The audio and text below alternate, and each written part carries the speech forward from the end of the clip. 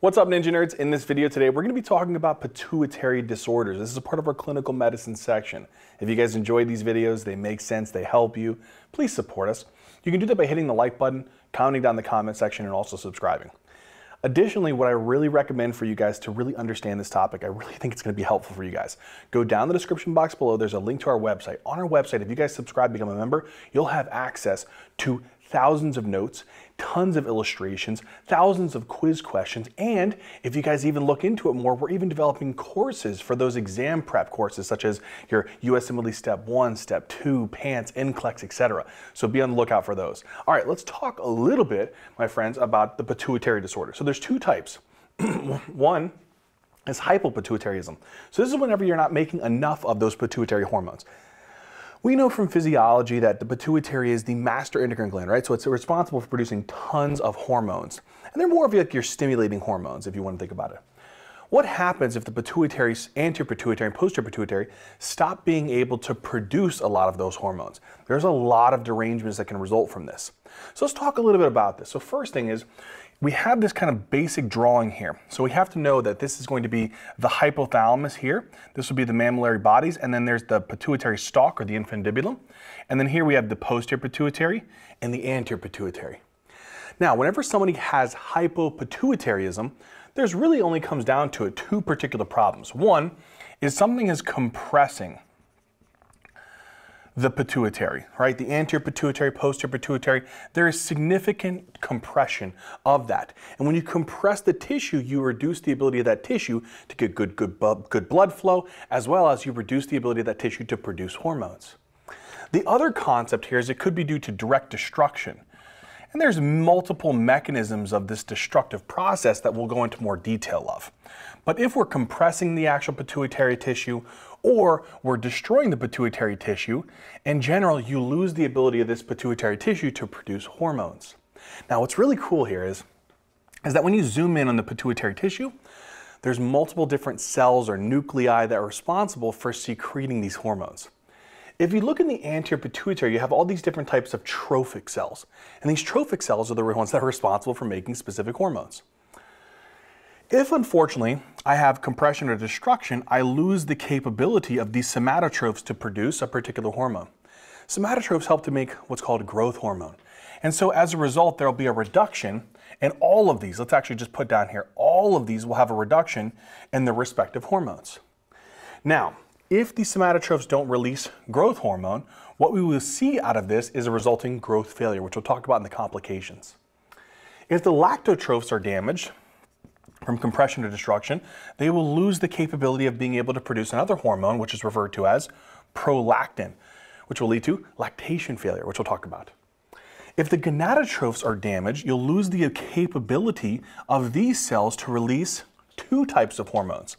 One is called follicle stimulating hormone, and the other one is called luteinizing hormone.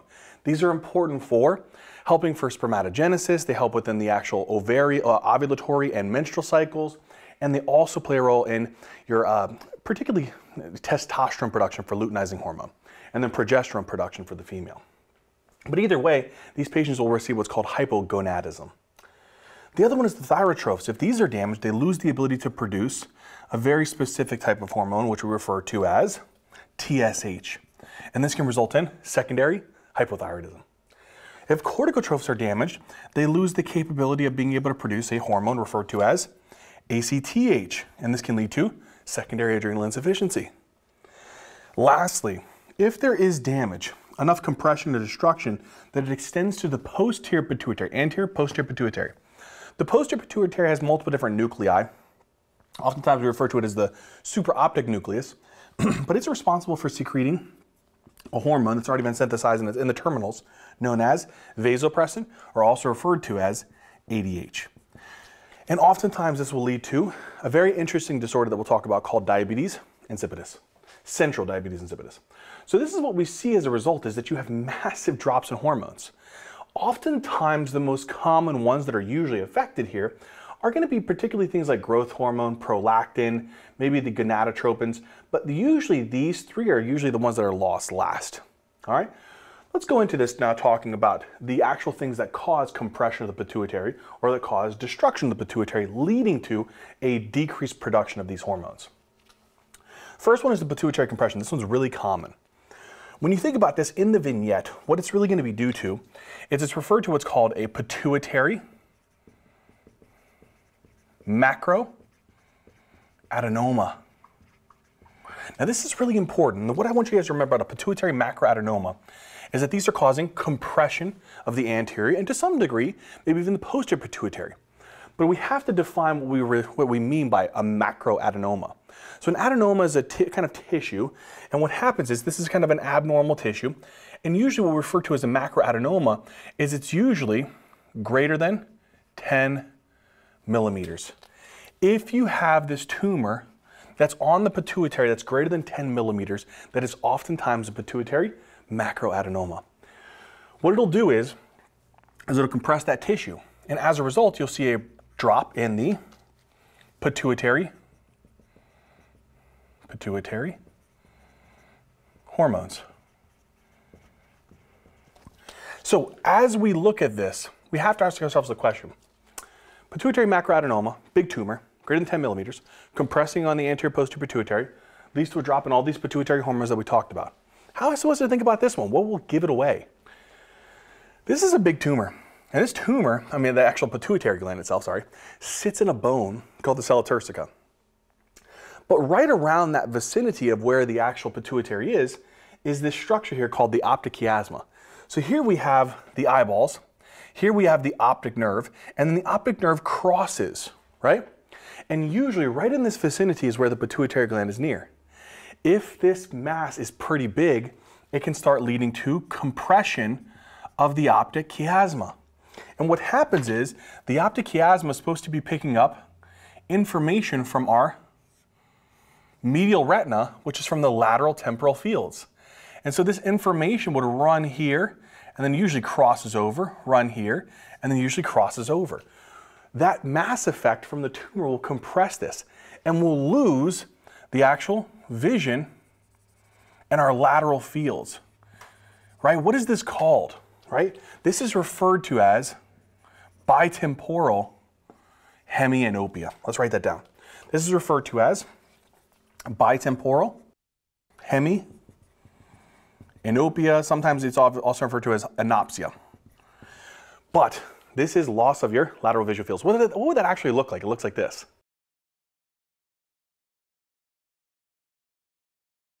So now we have an understanding here that if the tumor is big enough, it can cause compression of not just the actual pituitary, but it can cause compression of the optic chiasma, which can lead to the loss of these particular visual fields. The other thing is that this mass can be somewhat big. And so sometimes what can happen is if the mass is actually relatively bigger, it's kind of taking up space. Now normally there's what's called the Monroe-Kelly doctrine that says that the inside of the actual skull, it's a fixed space. You don't have a lot of room for things to be able to get bigger or move around. And so what happens is if you have something such as blood or CSF or tumor or something abnormal there, it's going to increase the intracranial pressure. And so this mass is taking up space. And so oftentimes what it may do is it may increase a little bit of your intracranial pressure. And that may lead to a headache. And so oftentimes these patients may experience what we call secondary headaches. They're not primary headaches like migraines or tension headaches or cluster headaches. They're secondary headaches. So it's important to remember is watch out for any evidence of secondary headaches. So if a patient has evidence of growth failure, lactation failure, hypogonadism, hypothyroidism, adrenal insufficiency, and central diabetes insipidus in combination with visual field loss and headaches, you really want to go thinking about a big old tumor. What could be another cause? Maybe it's not from compression, maybe it's direct destruction of the pituitary gland. This one's very interesting. There is a condition that's referred to as Sheehan syndrome. This one's really interesting in the sense that whenever a patient is pregnant, their pituitary really has a great degree of demand. In other words, the pregnant individual is depending upon the pituitary to produce an adequate amount of hormones. But if for some reason the patient experiences massive bleeding, so let's say that they experience something that we refer to as postpartum hemorrhage. How do you define postpartum hemorrhage, really? Well, there's kind of two definitions, I would say. But oftentimes, the definition is whenever you lost greater than 1 liter of blood within a 24-hour period after giving birth, or you've lost so much blood that the patient is becoming hemodynamically unstable. That's how we would define postpartum hemorrhage. When they lose a lot of blood, oftentimes we lean to the other factor, which is that they drop their blood volume. If you drop blood volume, what would you do to your blood pressure, theoretically? You'll drop your blood pressure. So oftentimes these patients experience hypotension. On top of that, postpartum hemorrhage is also interesting. It affects a lot of our fibrinolytic factors and coagulation factors, and it can lead to what's called DIC. So patients can also experience something called DIC. So if you have a combination of DIC, which is you'll form clots all over the place, but you're prone to bleeding, and on top of that you also have low blood pressure, you know what this can really do? This can clot up some of the vessels and then not perfuse the tissue of the pituitary. And so because of this, you may lead to, we'll represent this, decreased perfusion of the pituitary. And as a result, the pituitary will become ischemic and unfortunately necrotic. And so now what can I see as a result here? I'll have infarction or sometimes even necrosis of the pituitary as a result. If I infarct this tissue, can I release hormones from it? No. And so as a result, there's going to be a drop in hormone production. So there'll be a decrease in the pituitary hormones. Okay, now, that's one concept, Sheehan syndrome. Postpartum hemorrhage, losing a lot of blood, dropping their blood pressure, may even cause DIC, which clot up some small vessels, but prone to bleeding. Combination of those two, poor perfusion to the actual pituitary. If the pituitary has a high degree of demand in the scenario of pregnancy, it may not meet it, undergo ischemia, infarction, lose the hormone production. That's how we get the hypopituitarism. So you want to look for a patient who's just lost a lot of blood recently postpartum. That would tip this one away. The other one is very interesting. This one is what we refer to as pituitary apoplexy. So we call this one pituitary apoplexy. So apoplexy is basically where you have hemorrhage. You hemorrhage into a particular structure. Oftentimes, pituitary apoplexy is you hemorrhage a bunch of vessels around a pituitary adenoma. So the patient usually has to have a tumor, which is getting a lot of blood supply. You know, tumors, they naturally create a lot of blood supply around them. If for whatever reason, this tumor, you bleed into the tumor, that's referred to as pituitary apoplexy. What happens is, from that blood, you start causing a lot of compression of small vasculature around this area. So imagine here I have some small blood vessels that are running here. This hemorrhage will start extending and pressing on these blood vessels. So what you get is you get vascular compression. So vascular compression of the nearby pituitary vessels that are supposed to supply oxygen to the pituitary. Now, because of that, you're not going to get good vascular blood supply to the pituitary tissue. And so if you get increased vascular compression, this will stimulate infarction of the tissue because it won't get the oxygen it needs. The cells will die and they'll lose the ability to produce pituitary hormones. So pituitary apoplexy oftentimes will usually present with an adenoma. How do adenomas present if they're big enough? Bitemporal hemianopia and headaches. So you may say, how would I be able to identify the difference between a pituitary macroadenoma and pituitary apoplexy? It would really come down to the imaging. You would have to get an MRI to say, oh, there's hemorrhage in the area of the pituitary and even a mass. It's probably pituitary apoplexy. Or if I just see the mass, I'd probably say it's a pituitary macroadenoma. Sheehan syndrome is going to be the easy one though, because it's going to come up with that classic clinical vignette. One last thing is a quick little definition. In some patients who have hypopituitarism, they may only have deficiencies in some of these hormones. If they have deficiencies in all of these hormones, it's referred to as pan-hypopituitarism. So don't forget that. Oftentimes, that's not too common. You can see that in Sheehan syndrome, but oftentimes it's usually only some of these. But in Sheehan syndrome, it's oftentimes pan-hypopituitarism. Okay, let's come down and talk about hyperpituitarism. We've already built a pretty strong foundation, so I think you guys would understand now that this one's pretty easy. What if I have a pituitary that's just hyperfunctioning. And there could be a couple different reasons why, but oftentimes the hyperfunction of the pituitary itself is usually due to a tumor. Now you're probably like, wait a second, Zach. You just said if I have a big tumor, it's going to compress the pituitary and it'll lose the ability to make these hormones. Yes, I did. Oftentimes this hyperfunctioning is from a tiny tumor. We call it a microadenoma, and we'll talk about that, all right? But if this tumor is very tiny and it gains the capacity to secrete hormones, that means that this tumor must have some of these cells that are hyperactive. A little bit more hyperactive.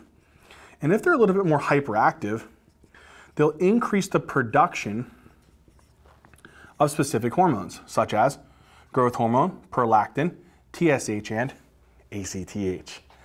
So oftentimes you may have an increase in growth hormone, which can lead to acromegaly, increase in prolactin, which can lead to galactorrhea and gynecomastia, increase in TSH, which can lead to hyperthyroidism, and increase in ACTH, which can lead to Cushing's disease. So it's oftentimes really important to remember this. Now remember I told you that oftentimes in hypopituitarism, it's not common to have pan-hypopituitarism. It's usually in the scenario here where it's some of them, like prolactin, growth hormone, FSH, LH. In hyperpituitarism, it's also similar. It's not too common for you to have all of these. The most common is going to be an increase in prolactin. That's why oftentimes 40 to 50% of cases of hyperpituitarism are due to what's called hyperprolactinemia due to a tumor, which we refer to as a prolactinoma. So we've built the foundation here of what hyperpituitarism is. It's a hyperfunctioning of the pituitary, likely due to a tumor, that's causing increased production of these hormones, but most likely prolactin. Well, before I get into that it's likely a tumor, you have to also assume that sometimes tumors may not be the only reason why this thing is pumping out tons of pituitary hormones. So I'm assuming that it's this, right? I'm assuming that, oh, we're just making a ton of pituitary hormones, with the most common one likely being prolactin, right? That's likely the issue here. So it's likely most commonly going to be what's called a pituitary microadenoma. How do we define that? Well, that one's greater than 10 millimeters. Therefore, this one has to be less than 10 millimeters. So it's smaller, has the actual capacity to become certain types. This tumor may contain certain types of lactotrophs, somatotrophs, thyrotrophs, corticotrophs. It just depends upon what the primary homogeneous or heterogeneity of that actual tumor is. That's likely the most common cause, but you have to assume that there's other reasons. So sometimes in your boards, there actually may be something, because you know dopamine, you have dopamine receptors that are present here on these lactotrophs. And you also have TRH receptors. So I'm going to put here, we'll put dopamine receptors, and oftentimes it's like dopamine 2 receptors. So you have dopamine 2 receptors and TRH receptors. If a patient is taking anti-dopaminergics, or if they have hypothyroidism, watch what happens. Anti-dopaminergics will then lead to, what will they do to this D2 receptor? Well, dopamine actually wants to inhibit prolactin production. So if I block dopamine, I will stimulate prolactin production. So anti-dopaminergics will actually work here at this receptor site and actually, believe it or not, lead to stimulation of these lactotrophs, which will lead to an increased production of prolactin. Okay? So I have to then look, is the patient on antipsychotics, antiemetics, TCAs, some type of antidopaminergic? The other thing is that hypothyroidism. Hypothyroidism is when you have low T3, low T4. That comes back to the hypothalamus. And what does the hypothalamus release? Lots of TRH. If there's lots of TRH, what is that going to do? It's going to bind onto the TRH receptor. And if you bind onto the TRH receptor, TRH loves to stimulate the lactotropes to increase prolactin production. We talked about this in our hypothyroidism video, how you can have hyperprolactinemia as a result here. This is usually severe hypothyroidism. So it's important, and it's a very great value for you to look through the clinical vignette and history to see are they taking any antidopaminergics, or do they have severe hypothyroidism before assuming that it's a pituitary microadenoma. You want to know why? Pituitary microadenomas, you just know, okay, these patients will have a high pituitary hormones. Most commonly, it's going to be prolactin. Same thing. A lot of these are going to be prolactin. This, you'll have maybe a history of the drugs. This one, you won't really have history. And then you'll be like, oh, well, Zach, I'll know. Because it's a tumor, right? So it's going to compress the optic chiasma. No. That's the thing. With pituitary microadenomas, there's usually little mass effect. Little or no mass effect. Because it's a tiny tumor. So since it's a tiny tumor, are you going to have bitemporal hemianopia? Are you going to have these secondary headaches due to a little increase in intracranial pressure? No, because the tumor isn't big enough to cause compression or increase the intracranial pressure.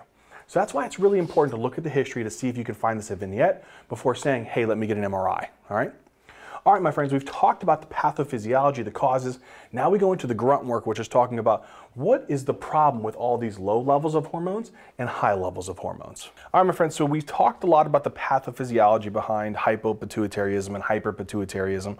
We understand that you're either not making enough of particular hormones, we talked about all those, or you're making too many of them. We went over a lot of the causes, particularly with hypopituitarism, like Sheehan syndrome, pituitary apoplexy, pituitary macroadenomas, and there's other things like TBI and radiation therapy.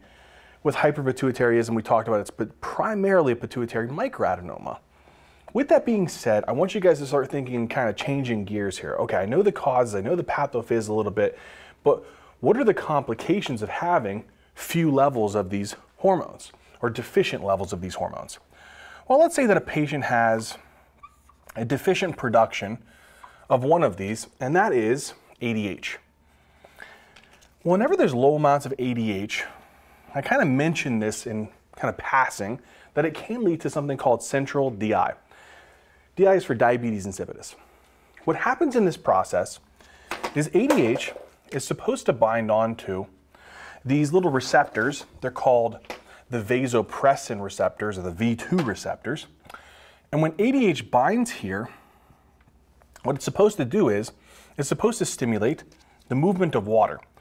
So water is supposed to move through the collecting duct, and as it moves through the collecting duct, there is ADH present, which will help to stimulate the presence of aquaporin channels. And so generally, some of the water may go out into the urine, but some of this water should be absorbed, but it's dependent upon the presence of ADH. If there's very little ADH present, what's the problem here? Well, less ADH means I will not stimulate this process. This will be inhibited. I won't reabsorb water. So there'll be less water that is reabsorbed. If there is less water reabsorbed, that means I'm going to have a massive water loss in the urine. So with that being said, you're losing tons of water in the urine. What's the end result of all of this? Well, I'm not reabsorbing a lot of water. And because of that, my osmolarity of the plasma starts kind of going up, and I start getting really thirsty. And oftentimes this will present with what we call polydipsia. This is a super common presentation. On top of that, you're losing tons of water in the urine, and it's very large volumes, and you're peeing quite frequently. And so this is called polyuria. It kind of sounds like diabetes mellitus, right? Except they have polyphagia. The big difference here is that the polyuria and polydipsia are oftentimes accompanied with hypernatremia. And so another thing that you want to watch out for is, do these patients have high levels of sodium? So hypernatremia. And sometimes from the massive polyuria, they may also have dehydration. So watch out for hypernatremia, polydipsia, and polyuria in patients who have hypopituitarism presenting with central DI. All right, cool. What if, and this one's not too hard, what if in this process I don't produce an adequate amount of growth hormone? Well, growth hormone is obviously important for growth. That's within the name, right? Growth hormone, you have receptors that are present on the liver. And what happens is growth hormone is supposed to bind onto these receptors. And what they're supposed to do is stimulate the production of a molecule called insulin-like growth factor type 1.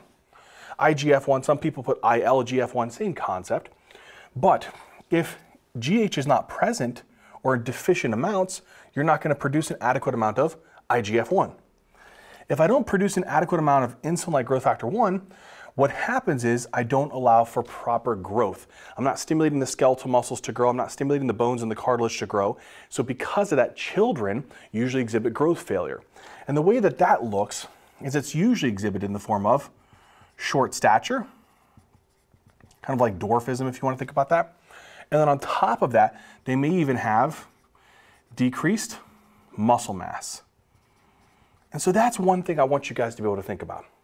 Okay, this could be a very common presentation. This is another common presentation. Whenever the actual pituitary is not producing an adequate amount of another hormone, referred to as prolactin, prolactin is really important because what it does is it works on some of the actual alveolar cells present within the breast tissue, and it helps with increased production of milk. It also plays a role within some of the actual structure of the actual breast tissue, especially in males.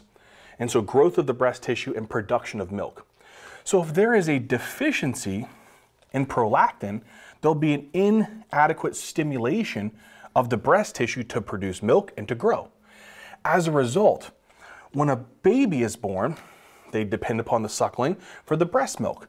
However, since prolactin is deficient, there'll be an inability to lactate postpartum. And so that's, again, a problem with a decreased or deficient prolactin production. So there'll be an inability to lactate postpartum. This is a very common presentation that I want you guys to remember. So inability to lactate postpartum. If the pituitary is failing, it may lose the ability to produce another hormone here. And one of those hormones is called FSH and LH. So this is referred to as follicle stimulating hormone and luteinizing hormone. These may be produced in deficient amounts. Now, both of these hormones work on the male testes and they also work on the female ovaries, all right? So you're going to get a combination of effects with these. We're going to talk more about this when we get into the reproductive system particularly. But for the most part here, the basic thing that I want you guys to remember is that FSH helps with sperm production and LH helps with testosterone production. Same thing, FSH plays a role within estrogen production and LH plays a role within testosterone production. So the basic concept here is that these are really helping to stimulate the production of hormones. And again, just as a reminder, one would be testosterone and the other one for females would be estrogen and progesterone. Now these hormones play a lot of different roles and I don't want to get bogged down too much. But if we lose this ability to have an adequate amount, you're not going to produce enough testosterone, not enough estrogen, not enough progesterone. That's the downfall of this. But what would this look like? You're not just going to be like, man, my T levels be low. No, you're going to have some common presentations. Oftentimes for males, this could lead to like atrophy of the gonads of some sort, but another common one is usually libido. So libido may be reduced in this patient population. This could also happen, again, with females when there's a reduction in their estrogen and progesterone production. Another thing is really important for females. They may have menstrual irregularities and they also may have issues with fertility. So you want to watch out for infertility and watch out for menstrual irregularities, or dysfunction, if you will. What do I mean by menstrual dysfunction? What I mean is that these patients can have very abnormal menstrual cycles. They may not have a menstrual cycle, referred to as amenorrhea, or they may have very few periods of menstrual cycle, referred to as oligomenorrhea. So infertility, menstrual dysfunction, and reduced libido is relatively common in this scenario. Okay, what else? So the next one here, and I think this is really, really important to remember for these last two, is these are often lost last in the hypopituitarism picture. So if a patient has pan-hypopituitarism, they'll lose all of these hormones. If they're only kind of losing some function, they oftentimes lose these, and it's uncommon for them to lose these. However, if they did, they'll lose the production of TSH, and they'll lose the production of ACTH. Now there is a profound effect of these hormones. I can't go through all of the dysfunctions that we would see. in hypothyroidism and adrenal insufficiency. We will talk about these more in these individual lectures. I'll give you a quick run through though. So whenever there's an inadequate TSH, we know TSH is supposed to hit the TSH receptors and help play a role in T3 and T4 production. If there's inadequate TSH, there'll be an inadequate production of T3 and T4 by the by the thyroid. From here, how will hypothyroidism present? So many different dysfunctions. You can have metabolic dysfunctions with weight gain, with cold intolerance, hyponatremia, bradycardia, diastolic hypertension, lethargy, fatigue. Generally, you can have very dry skin, brittle nails, hair loss. Many different types of dysfunction can present in this disease. We're not going to write all of these down and go through all of them. Adrenal insufficiency is another one. So ACTH is really important because what it does is it works to stimulate the adrenal cortex. There's different layers of the adrenal cortex, like the zona glomerulosa and the fasciculata and the reticularis. It primarily stimulates the fasciculata to produce something called cortisol. And to a small degree, it may even stimulate DHEA, which is like these androgens that are really important in females. Now, if this happens and you have a reduced ACTH, you'll have a reduced production of cortisol, and to some degree, you may even have a reduced production of DHEA. How would this present? Well, primarily, when a patient has secondary adrenal insufficiency, low cortisol, they can have low glucose, they can have fatigue, they can have lethargy, they can have orthostatic hypotension, they can have eosinophilia, they can have so many different types of problems. Again, we're not going to go through all of these effects. We'll talk about them more in the adrenal insufficiency lecture. Again, it's also important, these are lost last, so they're not going to be super common. With that being said, we've really dedicated a good amount of time to the hypopituitarism effect. What if I now say we're going to go the other direction? Now a patient has hyperpituitarism. We know based upon that definition, they probably most likely have a pituitary microadenoma, less than 10 millimeters, that is just pumping out this particular hormones. And now we're just going in the opposite direction of what we were doing. So in this scenario, acromegaly is the opposite of growth failure. They're going to be pumping out way too much growth hormone. And if you're pumping out way too much growth hormone, you're stimulating an increase in insulin like growth factor type 1. So increased here means increased here, which means you're going to have an increase in skeletal muscle production, an increase in bone growth, cartilage growth, so many different things. So what are some of the effects? Well, some of the big ones that I really want you to know here is a three-part thing. One is it affects your sweat glands, right? So it helps to be able to promote sweat. If you have increase in insulin like growth factor 1 and growth hormone, you're going to have an increase in sweating. We refer to this as diaphoresis. Sometimes in the exams, I don't know why, but they say that these are big people with like doughy, wet hands because they're big tissue and they have very wet, moist hands because of the sweating. The other thing is that it also affects insulin. So what it does is it actually increases insulin resistance because you know the growth hormone helps to increase your glucose. If you increase your glucose, your body produces more insulin. If you produce more insulin, and over time, those receptors become a little bit more agitated and less sensitive to the receptors, less sensitive to insulin. So they can experience insulin resistance. Now, when patients develop insulin resistance, what does that sound like? Sounds like diabetes, right? So these patients can develop diabetes mellitus, oftentimes type 2. So they're an increased risk for diabetes mellitus type 2. So think about a doughy, sweaty hand with diabetes, and then on top of that, let's add more to this.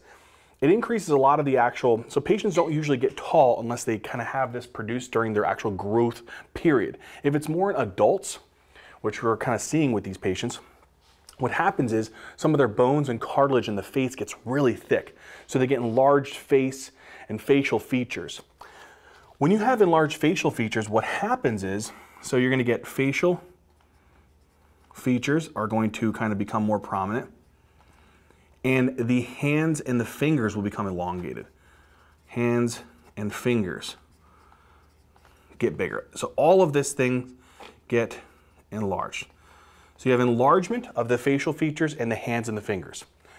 The problem with that is that with the facial features, especially up here, air is supposed to run in through your nose and through your mouth when you're sleeping, and you're not supposed to have all that stuff there.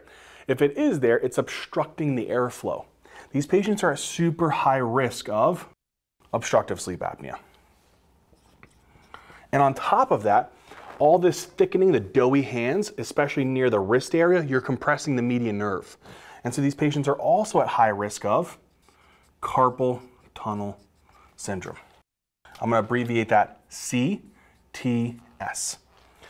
So now with that being said, I can already tell that a patient who has acromegaly, which is actually kind of common. If we're talking about these, it's usually this one is the most common, 40%, and then this one would come up as a second, like a runner-up, all right? Think about enlarged facial features, big fat hands and fingers, think about diabetes, and sweaty individual. The next one is hyperprolactinemia, and I have to, again, kind of put this next to it. It is the most common. So it's therefore the most important one to remember if you forget most of these, which is okay because it's a lot. When you produce prolactin levels, and they're up above like 200 generally, what happens here is that prolactin, we already know based upon what we talked about above, is that it helps with the production of milk, the thickening of the breast tissue. Now, when it does this, one of the things that you'll see here, sadly, is that these patients may unfortunately lactate and produce milk even when they're not supposed to. So it's inappropriate. And you know what we call that? We call that galactorrhea. So one very common presentation is usually going to be inappropriate milk production, which we refer to as galactorrhea. The other thing is that not only does this stimulate an increase in milk production, it also stimulates breast tissue production, especially in the male population. And so sometimes this can stimulate what we refer to as gynecomastia, especially in the male population. So you may see galactorrhea and gynecomastia, especially in the male population. The other thing is prolactin actually inhibits FSH and LH production. So you'll see all the things that you would see in hypogonadism, menstrual irregularities, decreased libido, infertility as well. So this is really big things to remember, by far the most common. The next concept here is, with this microadenoma, it also may be pumping out too much of this hormone here, which we refer to as TSH, and too much ACTH. Now, if I'm pumping out too much TSH and I'm pumping out too much ACTH, we already know how this works. TSH, increase the production of T3 and T4. ACTH increases the production of cortisol, and to a degree, the androgens for females. So if there is too much of this, you'll get too much of this, too much of this, you'll get too much of these. How would this look? We're not going to write all these down. The reason why is we're going to discuss this in way more detail in the respective lectures of hyperthyroidism and Cushing's disease. But a quick little undergoing of this kind of like a recap of it is that it would generally be presenting with usually weight loss, heat intolerance. Usually these patients will also be pretty sweaty. The other concept is that they'll have tachycardia, they may have systolic hypertension, they may have hyperactive deep tendon reflexes, they may be anxious, they may have diarrhea, they may even have pretibial myxedema. And in Graves' disease patients, you'll see like some of the exophthalmos. You won't really see that in these patient populations. So with this being said, you're going to see a lot of presentations on hyperthyroidism, right? You just have to think, could it be due to a secondary cause like a pituitary problem? So you think about this more in the thyroid lectures. Same thing with this one. In Cushing's syndrome, you're going to get an increase in cortisol. You're going to get all that lipolysis and fat redistribution presentations, like the moon face, the buffalo hump, the truncal obesity, the abdominal striae, hyperglycemia, hypertension, increased risk of infections. So many different things can present in that as well. With that being said, we have really covered a lot of the downstream consequences of having decreased production of these hormones, pituitary hormones, and increased production of these pituitary hormones. How do we go about diagnosing this? Let's talk about that now. Well, the first thing to think about is, again, check the pituitary hormone testing if a patient comes in with any symptoms. For example, if I think that they're having growth failure, lactation failure, hypothyroidism, maybe some type of adrenal insufficiency, or central DI. In any of these scenarios, or secondary hypogonadism, I'm going to send off all of the pituitary hormone tests. So for example, I'll send off the cortisol and the ACTH levels if I have any inclination that they have some type of adrenal insufficiency. If their cortisol is low and ACTH is low, it's secondary AI, it's not primary. I got to go looking for the problem with the pituitary. Is it an infarction from Sheehan, from a pituitary apoplexy, a macroadenoma, TBI, or radiation therapy? That's where I would get to my pituitary MRI. Look at this big goombach hanging in their head. That's a pituitary macroadenoma, which is a pretty common cause. That would identify if it's a pituitary lesion as the source. Now, continue to go on. I think the patient has hypothyroidism, but I'm not sure which type. I check a TSH and I check a T3, T4. If both of them are low, it suggests secondary. I'm going to go look at the pituitary and see if there's a lesion there. I'm going to check my FSH and LH and estrogen, testosterone, progesterone. If I think a patient's having menstrual irregularities, if I think they're having poor libido, sexual dysfunction, and maybe even difficulty getting pregnant. If the FSH, LH is low, if their estrogen and testosterone and progesterone is low, well, then I think it's secondary hypogonadism. It's not a primary problem. Check the pituitary, see if they have a mass or any type of lesion. Next thing is if I have a patient who's difficulty with growth, they're short statured, they don't have a lot of muscle mass, it's a child, I'm going to check the IGF-1. If that's really low, it definitely suggests that they could have some type of growth hormone failure. So what I do is I do what's called a growth hormone stimulation test. You basically give them arginine and glucagon. And what this is supposed to do is tell the somatotrophs to be able to produce growth hormone. But in this scenario, if I give them arginine and glucagon and they don't make the IGF-1, that tells me that something's wrong with the somatotrophs. Another thing you could do is you could give them insulin, which produces like a mild hypoglycemia. And if that hypoglycemia is strong enough, it can tell the somatotrophs, hey, release growth hormone so that you can increase the actual glucose. But if I give them insulin or I give them arginine and glucagon and it does not result in an increase in growth hormone, I know something's wrong with the somatotrophs. So therefore, I have to go ahead and check at the pituitary and make sure that it's not having a lesion there that's causing a reduction in growth hormone production. The last thing is if I have a patient come in with polyuria, polydipsia, maybe they have a high serum sodium, and I'm concerned that they have central DI. I can obtain an osmolality. What would this be? Well, if I do this, I'm going to check serum and urine. I have to think about this. No ADH being present, it won't reabsorb water into the bloodstream. That means the serum osmolality will go up. All the water will go into the urine, so the urine osmolality should go down. All right, if that's the case, then this person has DI likely. The only way that I can truly determine if it's central or if it's nephrogenic DI is I have to do something called a DDAVP test. Give them DDAVP, which is ADH. If I give them that and their urine osmolality flips and their serum osmolality flips, then it's likely central DI. And I've determined that it's probably central DI. Let me look at the pituitary, see if there's a mass, infarction, radiation necrosis, or some type of trauma that's likely the cause here. All right. In the same way, I got to do this for hyperpituitarism. If I have a patient who's coming in and I think, okay, I think they have Cushing's, they have that type of presentation, I'm going to send off the cortisol and the ACTH levels. If it's high cortisol, high ACTH, it's probably a good confidence that it could be coming from the pituitary. They probably have Cushing's disease. I would get a pituitary MRI. And here I see a tiny little microadenoma that's, right here, a tiny little pituitary microadenoma that's present. That would tell me that there's definitely a pituitary microadenoma as the lesion and the source of this increased ACTH and then subsequently the increased cortisol levels. If I check a prolactin because the patient's having galactorrhea, gynecomastia, menstrual irregularities, low libido, erectile dysfunction, difficulty getting pregnant, I check the prolactin, it's greater than 200. All right, it's probably hyperprolactinemia. Make sure I rule out dopamine antagonists. Make sure I rule out hypothyroidism. And if I do, get a pituitary MRI, look to see if they have a microadenoma that's causing this. Same thing, I think that the patient has hyperthyroidism. They're presenting with features that are concerning for that. Check the TSH. If it's elevated and then the subsequent T4 is elevated, it's secondary. Get a pituitary MRI, find the lesion.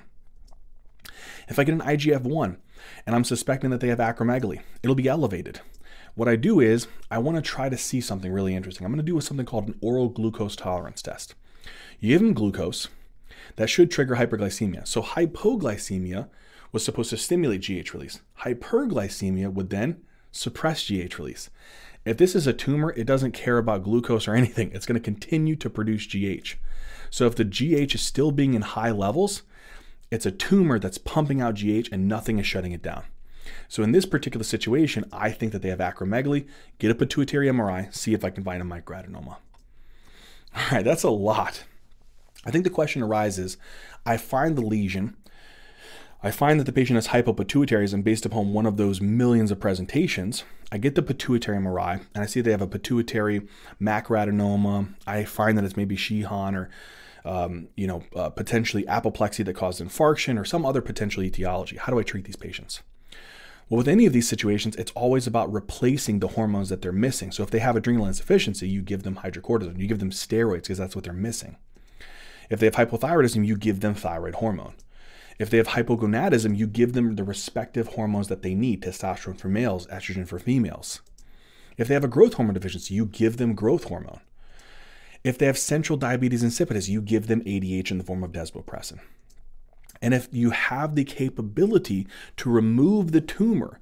So in patients who have like Sheehan syndrome, pituitary apoplexy, maybe radiation, TBI, it may be hard to treat the underlying cause, but if they have a big adenoma that's causing these problems and you're trying to replace it in the meantime, if you can remove this, they do something where they actually go in transsphenoidally and then they resect the tumor if possible. All right. In hyperpituitarism, you have a pituitary microadenoma that's just pumping these things out. The treatment can actually vary depending upon the presentation. For example, if they present with Cushing's, it's best to just cut that thing out if possible. If they present with hyperthyroidism, it's best to cut that thing out if possible. In the other particular scenario, if they present with acromegaly, so in other words, they present with long hands, fingers, lots of sweating, they also present with large, coarse facial features and hyperglycemia, you want to determine if the patient feels like they're a good candidate to operate and remove the tumor. If they are a good candidate, go ahead, remove the tumor. But if the patient doesn't want to get surgery, or if it's not really an operable tumor, there is alternatives. Things that you can use in these patients to try to, in other words, suppress growth hormone release. This would be things like octreotide or pegvisomant. Octreotide is usually first line and pegvisomant is usually second. The concept behind this is that octreotides will directly inhibit the somatotrophs from producing growth hormone, whereas the pegvisomant actually works a little bit more downstream. It prevents the GH from hitting on these potential target organs and causing the release of IGF-1. So again, octreotide will suppress the somatotrophs and shut down the actual GH production, and then pegvisomant will shut down the liver from producing IGF-1. The other thing is if a patient has a hyperprolactinoma, all right, so a prolactinoma causing hyperprolactinemia. In this particular situation, it actually is best that these patients can respond relatively well to medical therapy. All I want to do is shut down the lactotrophs from producing prolactin. And so first line in all these patients at least try, and one of the benefits of this is twofold. One is I can avoid a surgery potentially. Second is usually cabergoline and bromocriptine can actually have some degree of shrinking the tumor a little bit, which makes it easier for them to actually resect. So if I give cabergoline or bromocriptine, what are these going to do? They're literally going to act as dopamine agonists, and they're going to shut down the prolactin production. And so this is something that we would go to first. Usually cabergoline's first line, bromocriptine's an alternative. If they do not respond to the cabergoline or the bromocriptine, they still have symptoms, then you can go ahead and you can try to cut that tumor out. All right, my friends, that is the pituitary disorders. I really hope it made sense. I hope that you guys enjoyed it. And as always, until next time.